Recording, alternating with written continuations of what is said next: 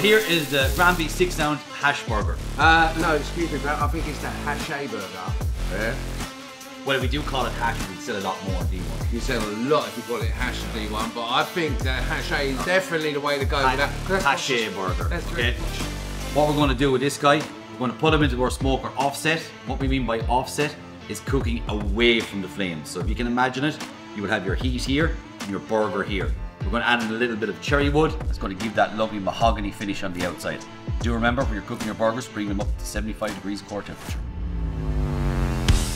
When I barbecue, I would like to barbecue, and on the leading edge of the fire, which basically is the edge of the charcoal, I put whatever wood flavour you like. I like cherry. You can use cherry, apple, beech, lemon, any hardwood timber. So when I mean hardwood timber, any tree that loses its leaves in the winter is a hardwood tree.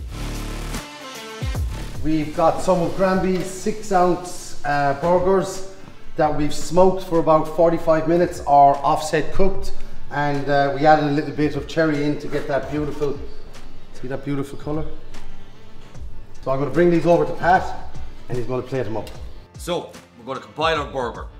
What we got here, we got some lettuce, tomato, some fried onion, we got our lovely burger, and of course our heated bun, and some lovely, lovely burger sauce to go on the top of that as well. So in we go, a little bit of our burger sauce, some beautiful crispy lettuce as well. Here we are. And let's get our burger in on top of our lettuce. Plenty of that onion in there, the sweetness from the onion. And then